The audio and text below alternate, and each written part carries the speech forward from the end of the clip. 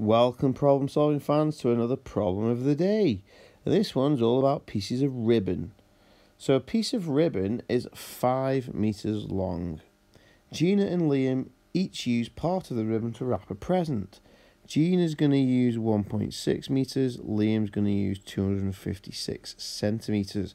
Now the first thing that should ring an alarm bell in your head is that we've got different units here. We've got this is in meters, this is in meters, this is in centimeters.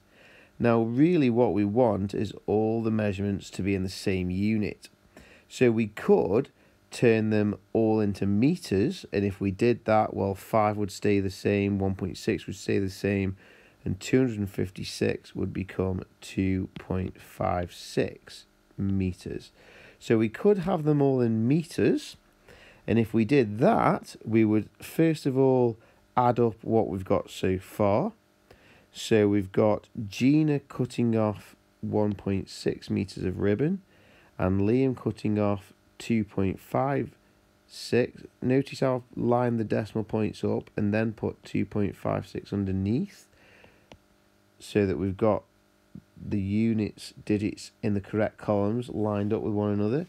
If there's an empty space here, we can put a 0 in and then add them up. 0 add 6 is 6, 6 add 5 is 11, 1 plus 2 plus 1 is 4.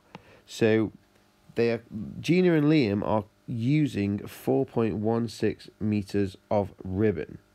And the remaining ribbon is basically going to be the difference between the 5 meters at the start and the 4.16 meters. So 5 meters is 5.00 meters, and 4.16 we need to cut off.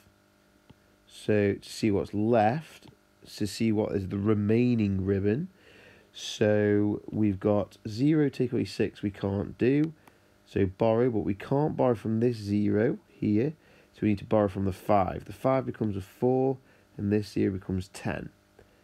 Now we need to borrow from this 10. The 10 becomes 9, and then when we borrowed makes the end 0 into 10.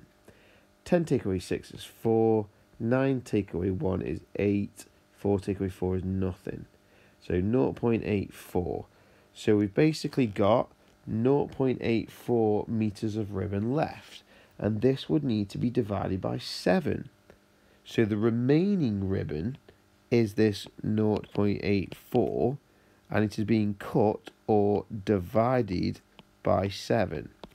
So we need to do 0.84 divided by 7. 7's into 0 won't go. 7's into 8 is once, remainder 1. That 1 that I've carried now makes 14, and 7's into 14 goes twice.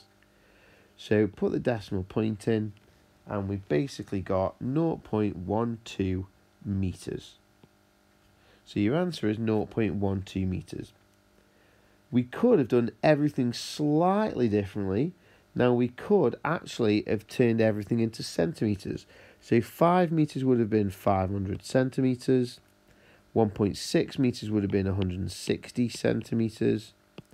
So we could have then added those together. So we could have added 160, add 256, which is basically the same as this, but without the decimal points.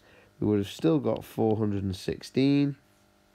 We would have then turned the 5.00 into 500, so we would have done 500 take away 416, and with a little bit of borrowing like we showed earlier, we would have ended up with 84 centimeters, and 84 centimeters divided by 7 would have still been 12 centimeters. So whichever way we do it, we could end up with 0.12 meters or 12 centimeters. 0.12 meters or 12 centimeters. Both of those answers are correct. It's just that they're using different units. So especially with a units question, it's important to be clear about which units you're actually using.